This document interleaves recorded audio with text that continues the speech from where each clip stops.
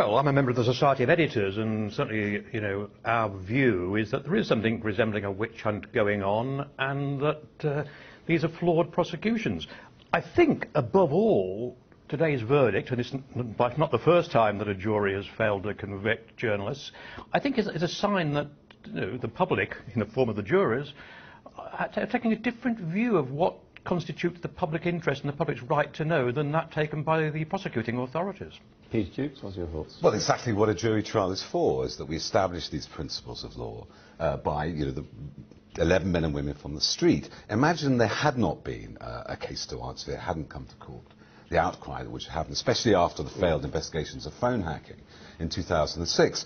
And this went through many legal stages to get to a case to answer. And then it's there for the jury to decide whether these cases... But I think phone hacking is somewhat different, Peter, from paying public officials. And I think you've got to remember that this is happening against the backdrop of what I think is a public realisation that the press are probably, and the media generally, are their best, information channel.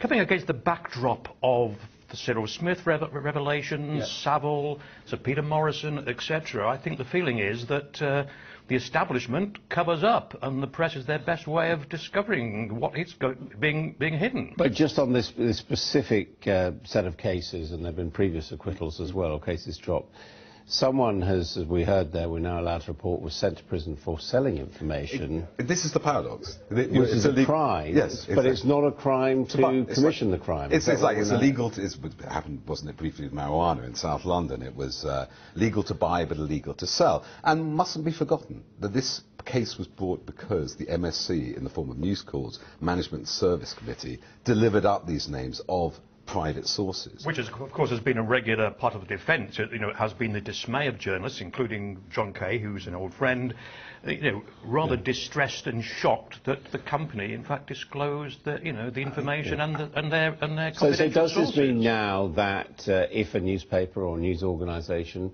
feels it can get information in the public interest and pay people for it, they can go out and do it? No, simple reason: the Bribery Act came into force in 2012. The problem with these trials is a very complicated bit of law, misconduct, which you have to know the public official was sufficiently seriously abusing their trust. And the journalists had to know that. It's like that song, Little Did She Know That I Knew, that she knows she's two-timing me. With the Bribery Act, this form of checkbook journalism to public officials is finished, and that's probably a good thing. I think in an ideal world you don't pay sources, but public officials, but we also have the whistleblower question, and sometimes public officials, are well-intentioned, they are genuine whistleblowers. Ideally they do it for nothing, but sometimes it may be. It may be because their careers are on the line, in fact, that they do want some sort of recompense. And I don't think that, I think there should be a public interest defence there. But this was a systematic payment of officials, hundreds of thousands of pounds. Now we know that's wrong, and any source knows that's wrong. And that's probably a good thing, because it wasn't done. A lot of these stories were titillating stories, salacious stories. Some were defending the public interest. But actually great public interest stories generally don't need to be paid. Isn't that the problem really with this, and indeed with the hacking inquiry, where we saw Rebecca Brooks acquitted and others, which is that the public, when it comes to juries, are not as bothered, frankly, about some of this behaviour, if it gives them stories which they read in their hundreds of thousands, as the establishment perhaps more closely... It's a very dangerous game, judging what a public, is trying to say from a jury decision.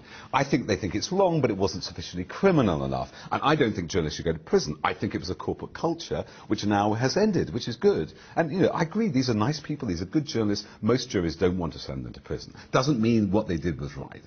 We also have to remember that the majority of the public officials who have gone to jail pleaded guilty. Perhaps some of them are now wishing they didn't. Well, and I hadn't.